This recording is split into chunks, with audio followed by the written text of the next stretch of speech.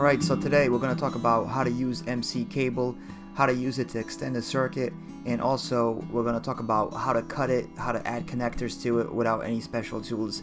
This MC cable sometimes is known as MX or BX cable. So MC stands for Metal Clad cable. So the great thing about this cable is that you can run this cable exposed. You don't have to hide this cable inside walls like you do with traditional Romex cable. So that's a big advantage of having this Metal Clad, is it can be run exposed. And this cable from Southwire, as you can see here, already has the ends on it. And these ends, they basically snap to an outlet box. You can see these barbs that are here on the end of the cable here on the connector itself, and once they snap into these holes that you see here on the outlet box, they're not able to come out. So it's really quick and easy. You basically snap it in there and it's done.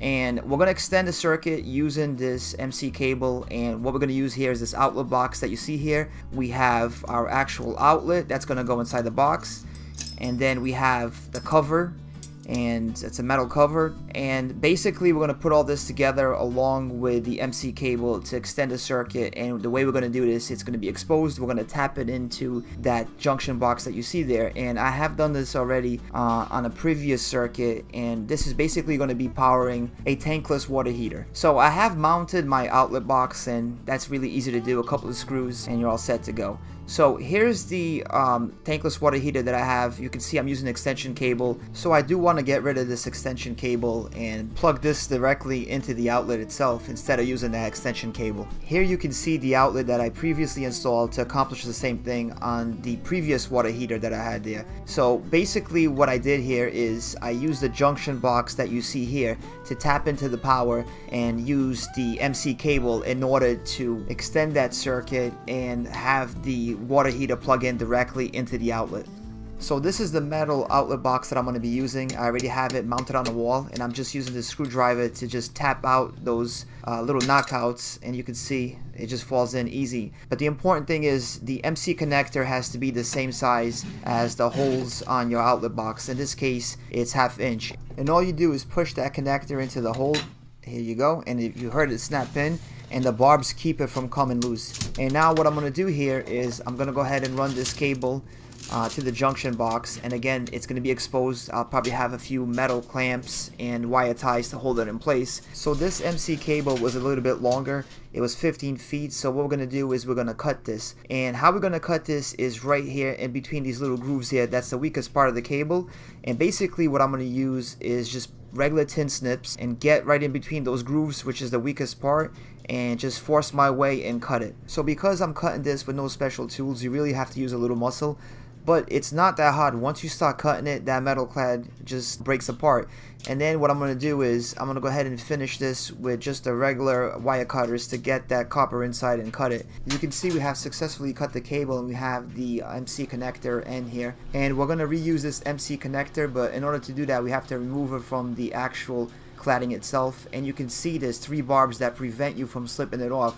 With a flathead screwdriver, I'm going to go ahead and push up against that barb, and basically what I'm going to do is I'm going to go ahead and loosen it, and then you can see it slips off. And I do that to all 3 of these barbs. I just put the flathead screwdriver up against the barbs, and I go ahead and push it in order to loosen it. Once you separated the MC connector end, you want to go ahead and make sure those barbs have tension. So you're going to go ahead and put your flathead screwdriver underneath the barbs and just go ahead and pry it so that they have tension on them. When you put them back on the metal clad cable, they will grab. So that's basically what I'm doing here on all 3 barbs. You can see they're sticking out a little bit more. Now once that's done, the easy part is just to unroll it here, unroll this metal clad, and it comes out easy. Go ahead and unroll it to the length that you want, and then we're going to use the tin snips again to cut this part of the cable that you're untwisting. So it's very simple to do. Once you get it up to length, you're going to go ahead and use the tin snips to cut it. Now when you do cut this, you want to make sure that you don't cut the actual copper cable underneath. So I also filed down the metal clad itself. That way there's no little edge that could go ahead and nick the copper underneath. So it's very important that you have a nice cut, that you file it down. And now what I'm going to do is use the wire cutters to go ahead and cut the electrical wires and then strip them. Just a quick note on this as I'm stripping these wires. Obviously if you measure and you get the